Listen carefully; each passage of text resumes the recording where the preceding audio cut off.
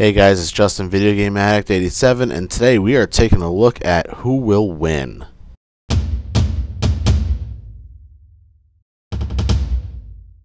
Not take advantage of some lives for the benefit of others.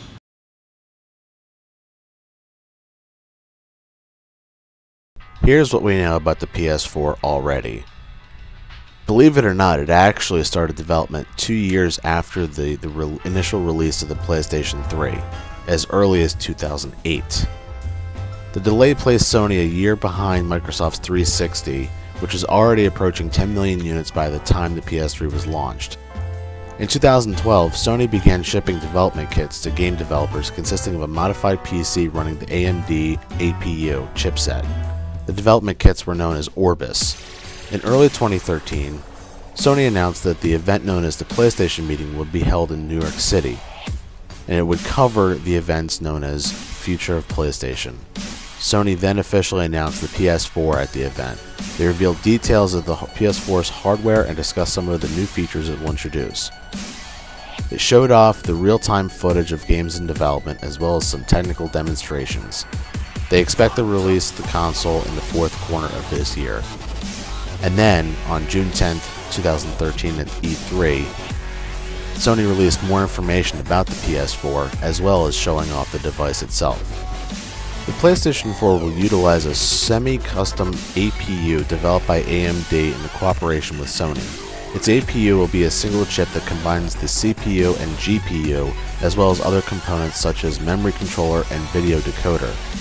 The CPU consists of 8-core processor based on the upcoming Jaguar architecture from AMD.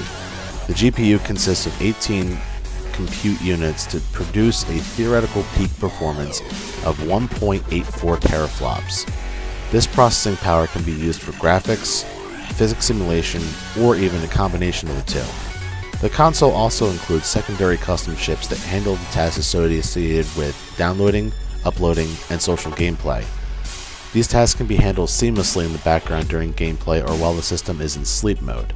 Though there is not much currently known of the PS4's audio capabilities, the console also contains a dedicated hardware audio module which can support in-game chat with minimal external resources, as well as a very large number, in quotes rather, of MP3 streams for use in in-game audio.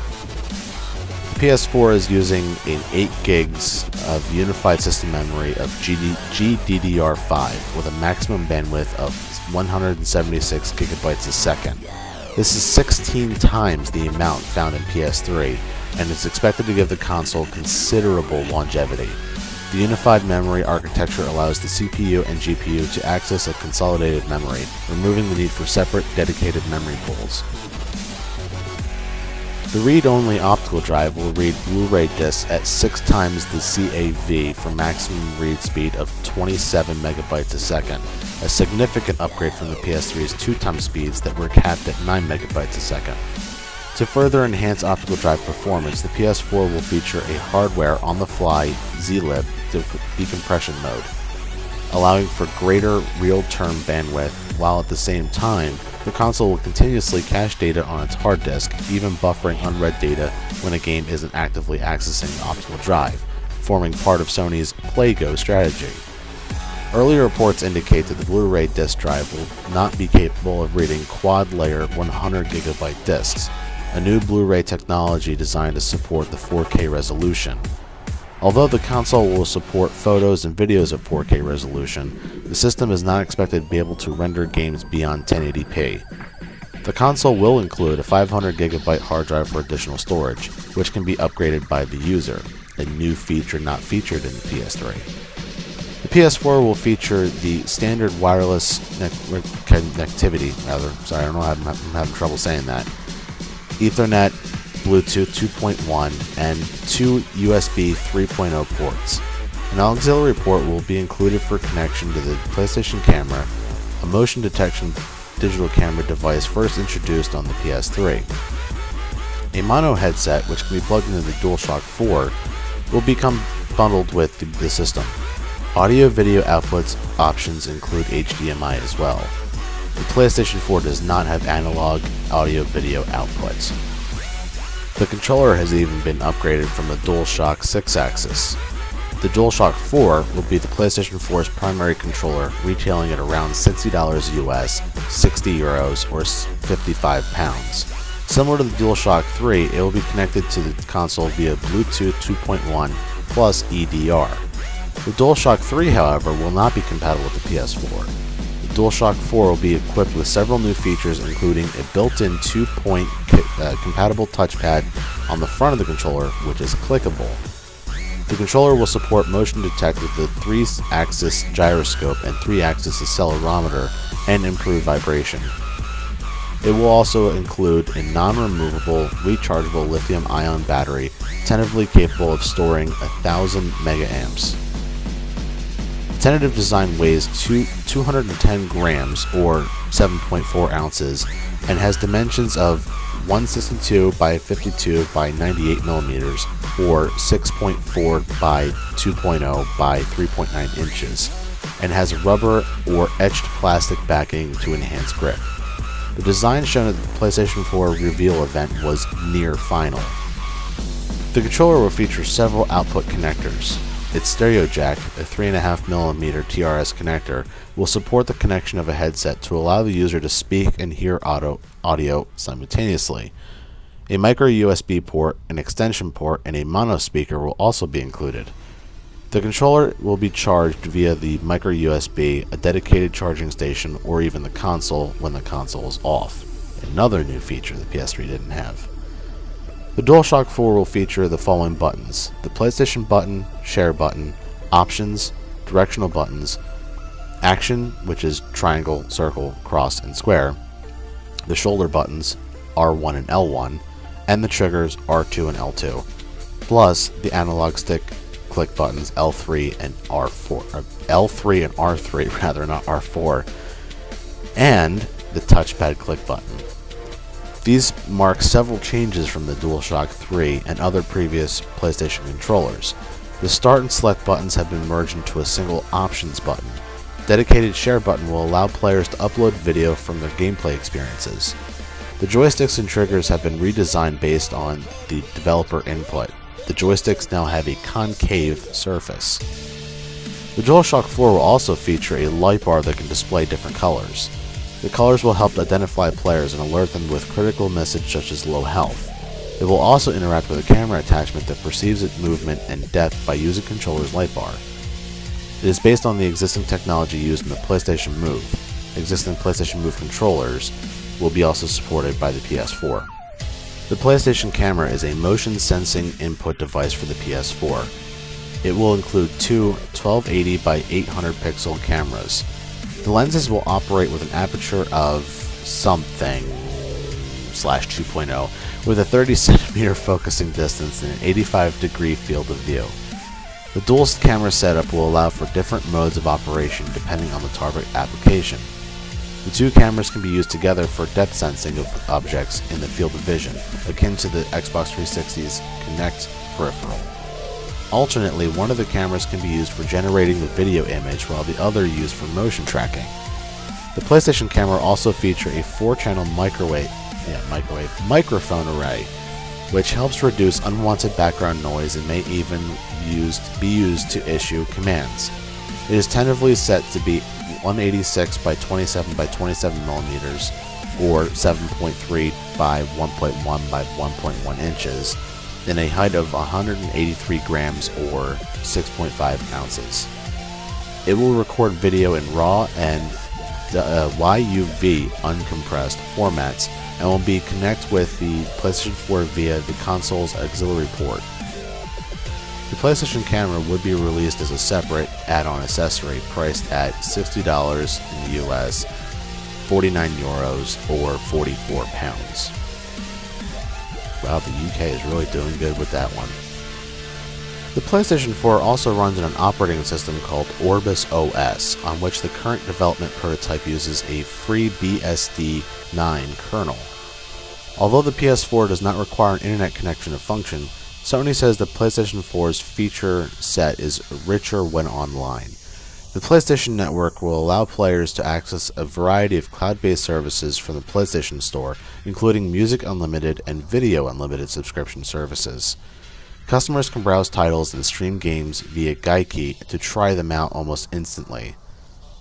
Online multiplayer access requires a subscription to the PlayStation Plus, a new policy to the PlayStation consoles, but free-to-play titles such as DC Universe Online, PlanetSide 2, and Warframe will be playable without a subscription, and functions such as online leaderboards can still be accessed. Furthermore, owing to the need to subscribe for online multiplayer, Sony will not allow online passes to be used on the system by any publisher. Sony intends to expand and evolve the services it offers for the PS4's lifespan. One of my biggest fears for the PS4 was backwards compatibility. Unfortunately, the PS4 will not include the ability to support previous PlayStation console games at launch. Sony has instead detailed plans to explore cloud-based emulation of previous generations as a long-term solution to the challenges of backwards compatibility. The firm has yet to roll out an on-console emulation of previous generations. Sony is planning to launch a cloud-based streaming service that has been acquired by Sony in July of 2012 called Gaikai. The service will emulate and render previous generations of PlayStation games, streaming them to the PS4 and likely the Vita over the internet. Should the need arise to end a gaming session at a short notice, the PS4 will enter a low power state and suspend the player's game when they departed from it, so that later, like the PSP, when full power is restored, the player can quickly resume where they left off, negating any unnecessary splash screens at the menu options. Honestly, I think they should have done this way before, even with the PS3, but that's just me.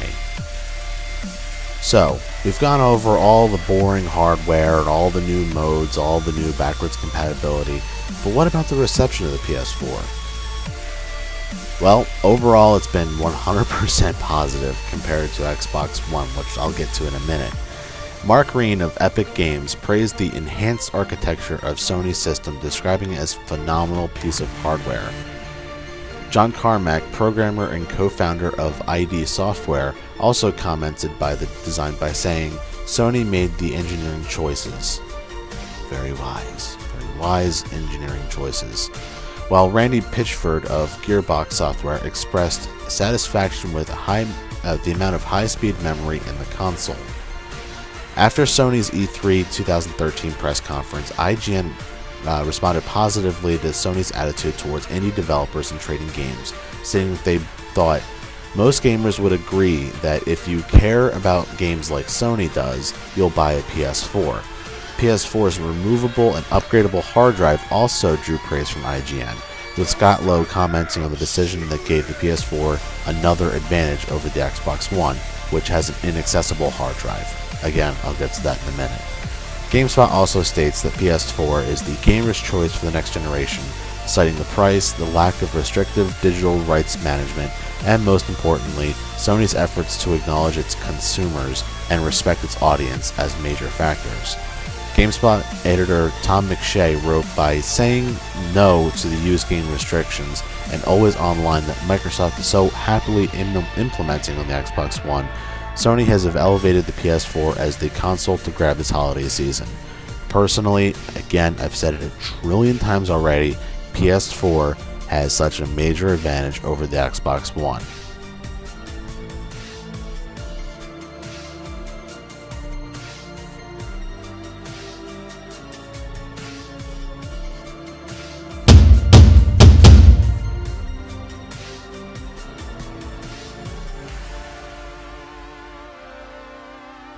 Although I've absolutely hated everything about the Xbox One up until the very last week after E3, the Xbox One is unfortunately one of the upcoming video game consoles from Microsoft.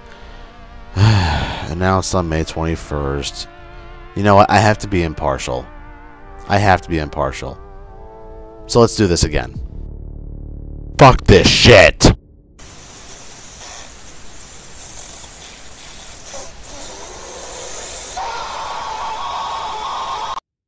Announced on May 21st of this year, it is the successor of the Xbox 360 and the third console in the Xbox family of consoles. It is scheduled for release in November of this year and will directly compete with Sony's PlayStation 4 and the Nintendo Wii U as part of the 8th generation of video game consoles.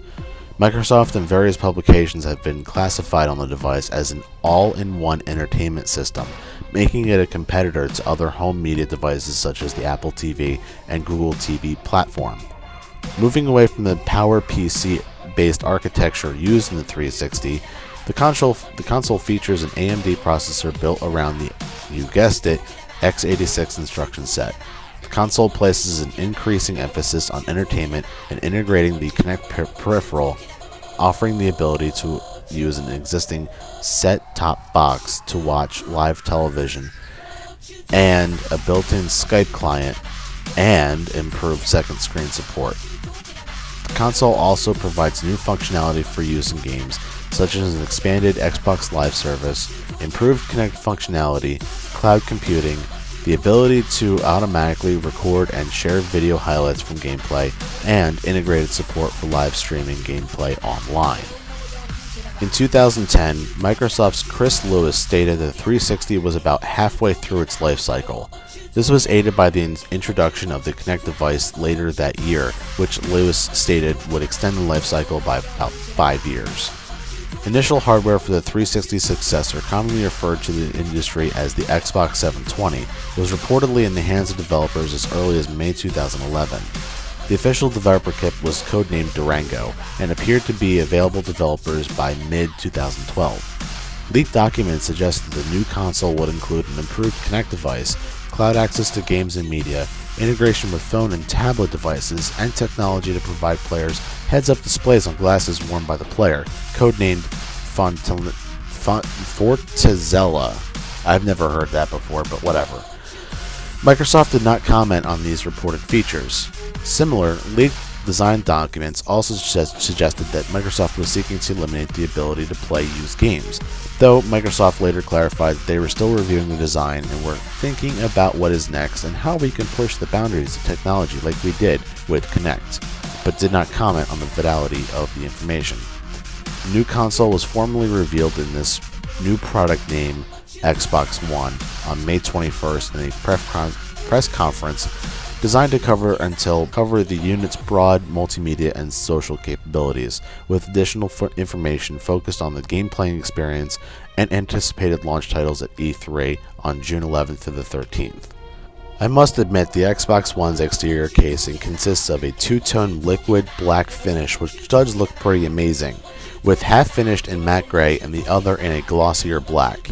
The design of the Xbox One's components were designed to evoke a more entertainment-oriented and simplified design than previous iterations of the console. Among other changes, the LED rings used by the 360 are replaced by a glowing white Xbox logo used to communicate with the system status to the user. The Xbox One has an APU with, as we've mentioned before, the 8-core processor and 8 gigs of DDR3 RAM with a memory bandwidth of 68.3 gigabytes a second. The memory subsystem also features an additional 32 meg of embedded static RAM or ESRAM with a memory bandwidth of 102 gigabytes a second. The Eurogamer has been told that for simultaneous read and write operations, the ESRAM is capable of a theoretical memory bandwidth of 192 gigabytes per second, and that 133 has been achieved with operations that involved alpha transparency blending. The system includes a 500 gig non-replaceable hard drive and a Blu-ray optical drive, thank you to Sony. Kotaku, Game Informer, and Gizmodo said that the 3 gigs of RAM will be reserved for operating systems and apps, leaving 5 gigs for games. The graphics processor unit, GPU, is based on an AMD GCN architecture with 12 compute units which have a total of 768 cores, providing an estimated peak theoretical power of 1.23 teraflops. For networking, the Xbox One supports Gigabit Ethernet, 802.11 and wireless and Wi-Fi Direct. The Xbox One will support 4K resolution, video output, and 7.1 surround sound. Yusuf Mahdi, corporate vice president of marketing and strategy for Microsoft, has stated that there is no hardware restriction that will prevent games from running at 4K resolution. The Xbox One will support HDMI 1.4 for both input and output. The Xbox One does not have a video output for either composite or component video. One of the awesome key features of the Xbox has been the Kinect. The Xbox One will ship with an updated version of the Kinect sensor. The new Kinect uses a 1080p wide-angle time-of-flight camera in comparison to the VGA resolution of the previous version, and processes 2 gigabits of data per second to read its environment. The new Kinect has greater accuracy over its predecessor, can track up to 6 skeletons at once, perform heart rate tracking, track gestures performed with an Xbox One controller, and scan QR codes to redeem Xbox Live gift cards. The Kinect microphone will remain active at all times so it can receive voice commands from the user when needed, even when the console is in sleep mode, so it will be woken back up with a command. The Xbox One does not function unless the Kinect sensor is connected. However, users retain the software capability to turn off all Kinect sensors while the sensor remains connected to the console. A Windows-compatible version of the Kinect will be released in 2014. Now I'm going to stop right there. The whole heart rate tracking and can track up to 6 skeletons at once. The only need I see for that is emergency purposes only. However, there's been a lot of fears lately that have been going around about the whole heart rate tracking and, track how many people are in the room was used for Microsoft's own purposes. We won't really know, to tell you the truth. We will never know. Microsoft will keep that to themselves until the company goes flat broke. I mean, bust. I mean, bankrupt. That's right, bankrupt. Yeah, sure. It seems the Xbox isn't the only thing that has seemed to be upgraded. The Xbox Live has also recently got a massive upgrade. Microsoft stated that the Xbox Live service will be scaled up to use 300,000 servers for Xbox One users, but have not stated how many servers will be physical and how many will be virtual. Cloud storage will be offered to save music, films, games, and save content, and developers will be able to use Xbox Live servers along with Windows Azure cloud computing platform to offer massive, living, and persistent worlds. The service will be still using the subscription-based method, and the friends list will be expanded to 1,000 friends. The Xbox Smart Glass will provide extended functionality to Xbox One, allowing Windows Phone smartphones, Windows RT, and Windows 8 tablets to be used as a second screen. A demo during E3 press conference demonstrated it for setting up multiplayer match in another game in the background on a tablet while playing another game on the television. The Xbox Live Gold subscribers will be able to use the Upload Studio app to edit and share clips of gameplay footage that is automatically recorded on the console. Integration with the live streaming platform Twitch will also be provided. Users will be able to use voice commands to immediately begin streaming footage of their current game directly to the service, and use Kinect microphone for commentary and voiceovers. Despite the ability to record gameplay, the Xbox One will not include DVR functionality for recording television programs. Executive Yusuf Mahdi indicated that the Xbox One would work in tandem with existing TV providers, but that Microsoft may need to work with them directly to provide functionality extensive of the DVR integration. The Microsoft Xbox One ultimately is not perceived very well. At the official reveal in May, the editorial staff of Game Informer offered both praise and criticism for the console. Matt Helgeson described the console as Microsoft's intent to control the living room. He called the Xbox One's instant switching features impressive, and that the console was a step in the right direction with regards to TV entertainment, especially the prospect of avoiding the usage of non-intuitive user interfaces often found on cable set-top boxes. Jeff Cork said that the Microsoft had some great ideas for the console, but that it failed to properly communicate them. Following the press release on June 10th, perceptions of the Xbox One by critics changed. Multiple GameSpot writers were critical of the new console, Mark Walton considered the Xbox One's launch lineup to be uninspired, lackluster, and plagued by old men in suits, a stream of buzzwords, and superficial games that valued visuals over innovation, as opposed to the new generation of gaming that Microsoft had promised to present during the event, by contrast to its previous television-oriented presentation. Alongside strict DRM practices, while editor Tom McShay noted that despite the increased capabilities and cloud-oriented nature of the Xbox One, the presentation consisted of only pretty games that didn't offer any notable change to the core experience we've already been playing on the 360, providing existing owners with little reason for spending $500 on the new console. Journalists and consumers jokingly named the console X-Bone, believing that Microsoft's decisions for the system was in poor judgment. After Sony's E3 press conference later that night, McShay went on to say that Microsoft had become anti-consumerist, trying to punish their loyal customers with strict restrictions, and that by saying that no used game restrictions and always offline that Microsoft is so happily implementing on the Xbox One, Sony has elevated the PS4 as the console to grab this holiday season. Yet again, sorry for repeating that. Rafai Muhammad, author of The Art of Pricing, said on Bloomberg TV that Microsoft priced the Xbox One way too high, and that the $100 premium over the competitor would derail the system this holiday. Now, as far as the used games thing is concerned, the digital rights management system would tie all game purchases, regardless of whether it was purchased digitally or physically, to the user's Xbox account or the Xbox One console. Almost 9 days after the initial announcement of the DRM, Microsoft released a statement on June 19th outlining how the policies as originally envisioned would be dropped in favor of a system that works in much the same way as the Xbox 360. The new policies include no internet connection requirements, saving for a one-time connection upon initial installation, discs no longer requiring authentication, wow, I had trouble with that one, sorry about that, and no regional restrictions. A side effect of this policy will be dropping of the family sharing feature, while digital titles will not be requiring authentication. I'm sorry, titles will not be shareable. Oh god, it's been a long day, hasn't it? Yes, okay. Sorry, gotta focus. Okay, Xbox One, there we go.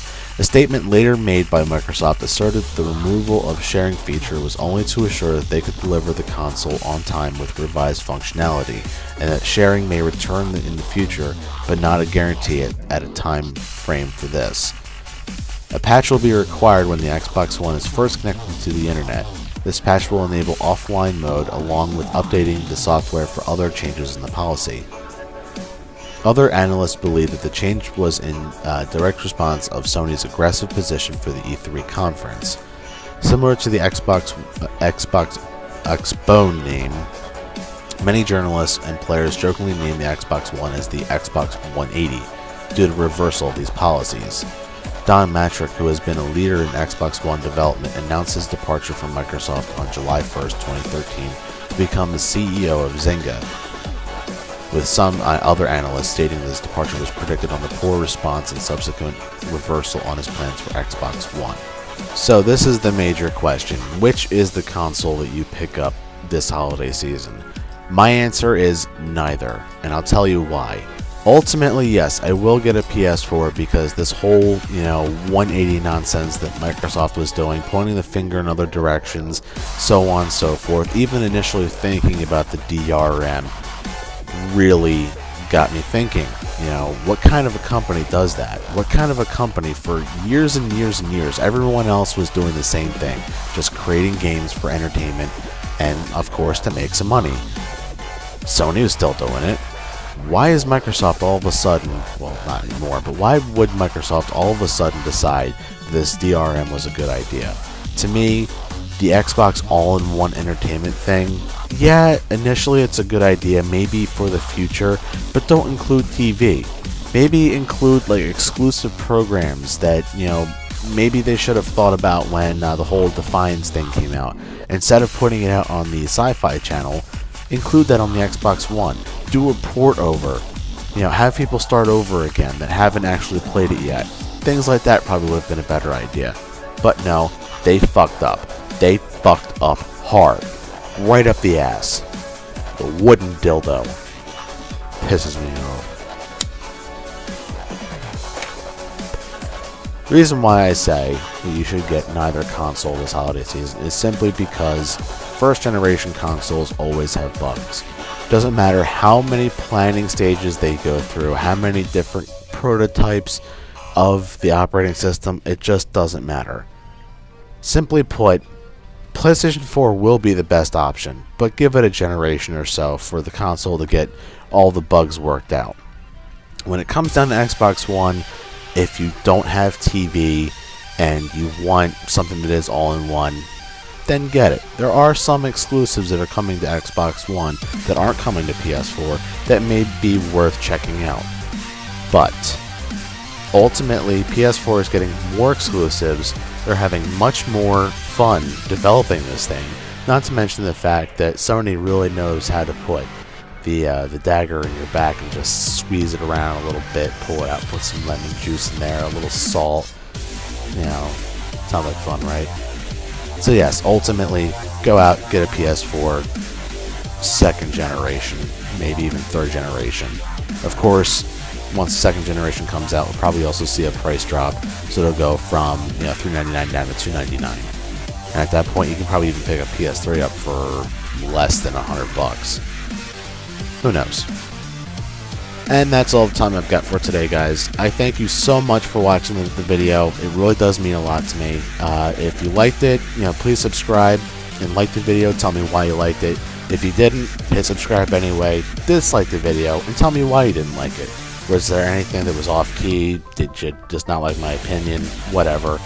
You guys still, please like me on Facebook, follow me on Twitter, and I got rid of Blogger, and I have a new website where you can keep up to date with all my shenanigans. It's videogameaddict87.wix.com/home. I hope to see you guys next time here on Video Game Addict 87. Enjoy the rest of your week.